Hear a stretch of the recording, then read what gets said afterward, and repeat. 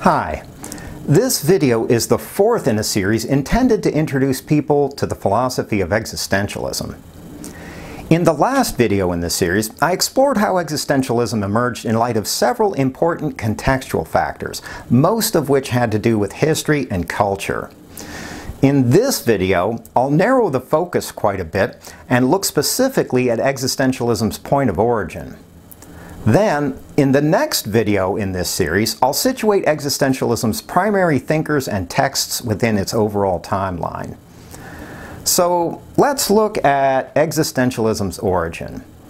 If you've been following this series of videos, you're probably already aware that existentialism proper began in the early mid-19th century with the Danish philosopher Søren Kierkegaard. And by the way, if you want to hear a more expansive treatment of Kierkegaard's philosophy, you can see my video entitled Kierkegaard in 19 Minutes. I'll put a link to it in the description of this video if you're interested. Anyhow, Kierkegaard's philosophy was primarily a response to two things: the state of Christianity in Europe during the early mid-19th century, and the vision of history and of life propounded some years earlier by the highly influential German philosopher Georg Wilhelm Friedrich Hegel. For Kierkegaard, in parallel with the age of industrial production that was fast approaching, Christianity had become something mechanical and consequently hollow, something devoid of genuine passion and genuine commitment. It had become mostly a set of rote habits and social conventions rather than the access point for a powerful personal experiential relation to God. So, part of Kierkegaard's original formulation of existentialism had to do with reawakening a deep and powerful sense of Christianity and the Christian life. However, what I'd like to focus on much more is Kierkegaard's response to Hegel, whose influence during the time and for many decades afterwards was immense. So, to understand this side of existentialism's origin, we need to understand a few things about Hegel. Probably the first thing to note is that Hegel was born in 1770, 43 years before Kierkegaard. And although their lifespans overlapped by 18 years, Hegel's reputation and influence was already well established and formidable by the time Kierkegaard approached adulthood. So, what was Hegel's philosophy all about? Well, basically, it was a theory about how history happens, first within philosophy itself, but also within the world more generally. And the central process by which history unfolds is called dialectic. By the way, a side note on vocabulary. When people use the word dialectic or dialectical in an everyday generic way, they usually mean a relationship between two or more things that is mutual and simultaneous, as if those things were having a kind of conversation with each other. However, the word dialectic means something much more specific and technical in a Hegelian or Marxist context. Anyhow, the word as it pertains to Hegel's theory denotes the way that historical events and forces come into tension with their counterparts or opposites to generate new historical syntheses, the overall process of which he calls Geist, or spirit. An example. During the 20th century, those nations that had been espousing the ideal of capitalism and free markets came into tension with those that espoused communism and socialism, most obviously in the form of the Cold War, but also in the form of smaller proxy wars in various parts of the world, such as in Vietnam. And what was the outcome of all of this? Well, it wasn't just that capitalism eventually won out over the socialist systems, because the supposedly capitalist nations themselves ended up becoming much more socialist along the way. And if you don't believe that, try not paying your property taxes for a few years. After your eviction, you'll probably discover that the government has actually owned your home all along and has been effectively renting it to you, just at a much lower rate than you'd otherwise have to pay, and with your name on a deed instead of a rental agreement. In other words, the tension between capitalist and socialist nations eventually generated a new historical synthesis where pretty much every nation on Earth is a hybridized combination of the two. with some inevitable degree of variation, of course. Okay, a few other things to note about Hegel's idea of Geist and the process of historical dialectic. First, he saw the overarching oppositional dynamics that ultimately constitute history as immense, tidal forces, far larger than any individual. In other words, history isn't actually about famous people doing famous things. Instead, it's about how huge dialectical dynamics are seeking their expression and manifestation through specific individuals. For instance, the real historical truth of Lindbergh's flight across the Atlantic wasn't actually about Lindbergh or the Spirit of St. Louis. It was really about the way the evolving combination of science and industry were opposing the physical constraints of the natural world.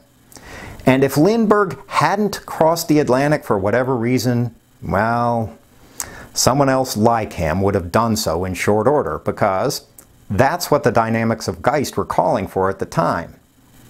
And the new synthesis that eventually arose out of that dialectical tension was, well, it was a world where airplanes are constantly traversing all the world's oceans every single day, 24/7. In other words, the world as we now know it. But the point is that individuals, whether they're aviators or presidents or dictators or other historically salient figures, don't really count for much in comparison to the currents and demands of the dialectic. That's what's really producing historical events, and individuals, even famous world historical individuals, are simply people whose attributes match the demands of the prevailing dialectical forces that are at play at the time. Okay, second, for Hegel, all of this is ultimately a rationally comprehensible process. However, it doesn't operate according to rationality the way the natural sciences conceive it, where the validity of our truths revolves mostly around our being able to predict what we'll see in the future, especially in the form of empirical observations that will hopefully confirm our hypotheses. Instead, the logic of the dialectic is retrospectively rational, and not predictively rational. As they say, hindsight is 20/20, and for the most part that's how history becomes coherent for us, not as a function of our being able to predict where it will go in the future with any reasonable degree of reliability. For Hegel, all of these realizations about how historical process happens constitute what he famously declared was the end of history. Not in the sense that the world would cease giving birth to new historical syntheses, but in the sense that they would all be henceforth comprehensible within a Hegelian framework. Okay, so what was Kierkegaard's existential response to all of this? Well, part of it goes like this. Yes, at one level of description, it may well be the case that overarching dialectical dynamics are the main force that drives human history. But that says very little about the reality of our lives as we actually know them from day to day. And that's the level of immediacy where we actually live and breathe. No one goes to all of the trouble to get out of bed in the morning and engage the joys and sorrows of the world just to play some negligible microscopic role in universal historical Geist. What really constitutes our lives as we actually experience them is the immediate reality of our existential freedom and responsibility. So, in place of Hegel's idea of dialectical process, Kierkegaard proposes a kind of existential dialectic, a dialectic of individual decisions and passions with respect to the world we inhabit. For Kierkegaard, that's the level of description that really matters, because it's the one that directly impacts the quality of our lives as we actually experience them. So, in response to Hegel's diminution of the importance of the individual, Kierkegaard sees the individual, and individual decisiveness, as the only forces that really matter. The rest is just intellectual fun and games, even if there's a measure of truth in it. Living as a singular human being by creating a unique and distinct path in life is what counts most within the sphere of human reality. And as for the purported rationality of the dialectic, well, that too is of little consequence, mostly because, as Pascal once put it about 150 years before Kierkegaard, The heart has its own reasons that reason knows not of. In other words, our passions are what really guide human affairs far more thoroughly than our capacity for reason does.